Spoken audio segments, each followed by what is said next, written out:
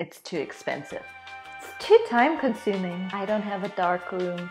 I don't have time for this. I don't have a film scanner. Have you heard any of these before?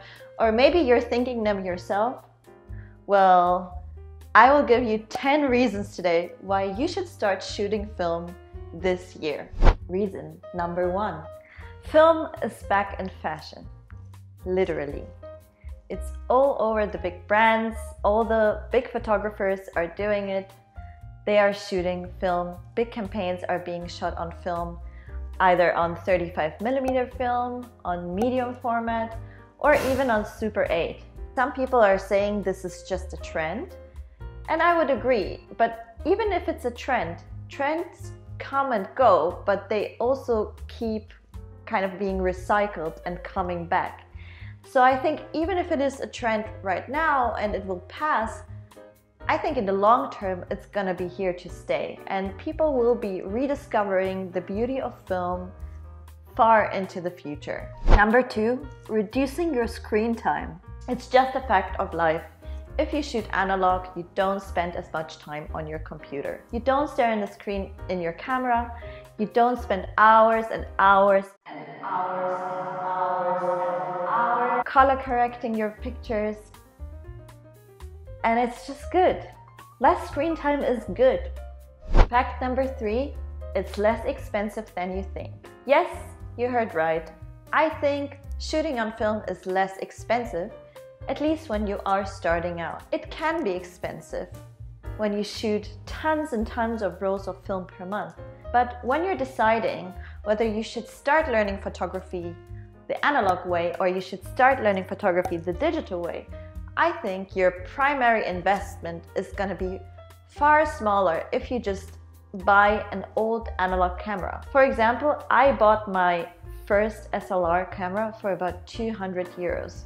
This is way less than what I would have spent if I had acquired a digital camera. They tend to be something between 600, 1,000, 2,000 or even 3,000 euros.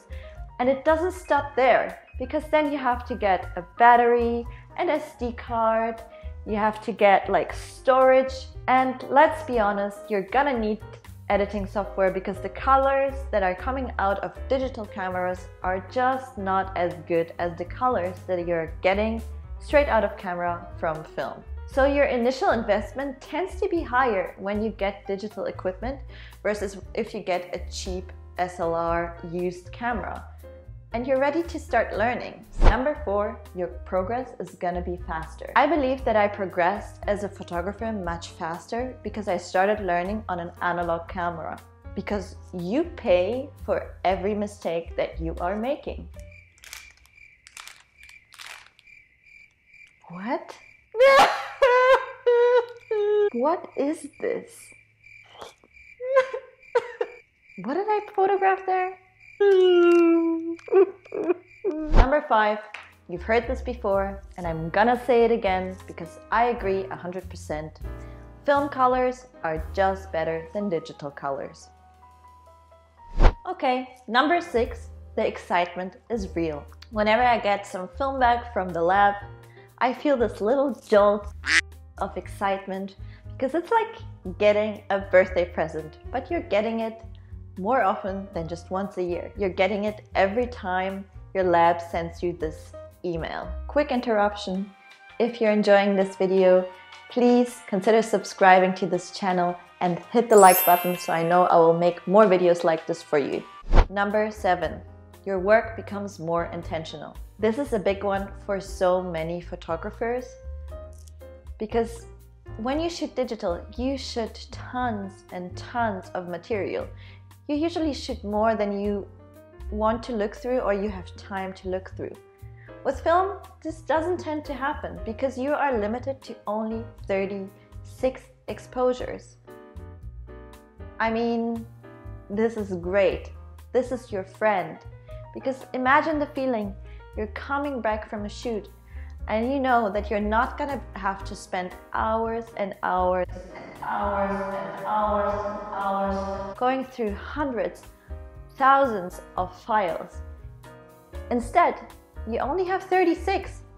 And I'm pretty sure you will become super fast at finding out and seeing which photos are good in like no time. Number 8, you don't need to do everything yourself anymore. Sometimes when we're talking about shooting film, people tend to forget that it's like 2021.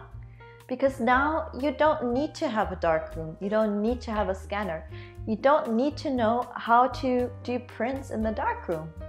You can just shoot the film and give it to a lab and they will take care of all of it for you. You can outsource the really tedious, hard parts of dealing with analog film and give it to a lab. They will happily charge you a lot of money and do all the work for you. And this is also good because then you don't overwhelm yourself with the whole process of film when you're just starting out. You can postpone all of that stuff to later. You can learn it later. Just start, go out and shoot on your camera, learn like the basic stuff, and you will still have time to dive deeper and learn the intricacies of developing black and white film, developing color film later on in your learning process. You don't need to know everything from day one. Take it one step at a time, and it's not as tedious, it's not as hard, it's not as complicated as some people make it out to be. I don't have a dark room. Reason number 9, discover a cool new community. Analog shooters of the world unite. The analog film community, offline and online, is pretty nice. You'll find some cool, geeky new people that are fanatic about shooting film, who are interested in exchanging ideas, talking about different film stocks, talking about different old cameras, and really this is a cool new opportunity for you to connect with a different kind of photographer. This is a great opportunity to find new cool people in the YouTube community. There's Willem Verbeek, there's Grainy Day, there's Negative Feedback, there's Barney Arthur, there's Matt Day. There's so many cool YouTube channels for analog photography and people talking about all the things to do with film. You will discover a whole new world, I promise. And while you're at it, don't forget to subscribe to my channel because I'm gonna be talking a lot about analog photography here in the future. Number 10, get to know the roots. When you shoot film, you truly reconnect to the history and the roots of this entire art form and this whole medium, because it's not that old, it's only like 200 years old. You will be capturing light when you shoot film in 2021, just as somebody was capturing light 200 years ago. Isn't that cool? And probably this piece of film will exist for a much longer time than you are existing here on this earth. This is the cool thing about film. It doesn't get deleted. It doesn't get deleted easily. So it will probably, unless like your house burns down, it will probably keep on existing and it will probably be passed on and it will exist forever and ever and ever. Alright, I hope these were 10 good reasons that convinced you that you should definitely start shooting film in 2021. And if you do so, please let me know in the comments below and subscribe to this channel because we're going to be talking a whole lot more about shooting film here in the future. And I'll see you next time.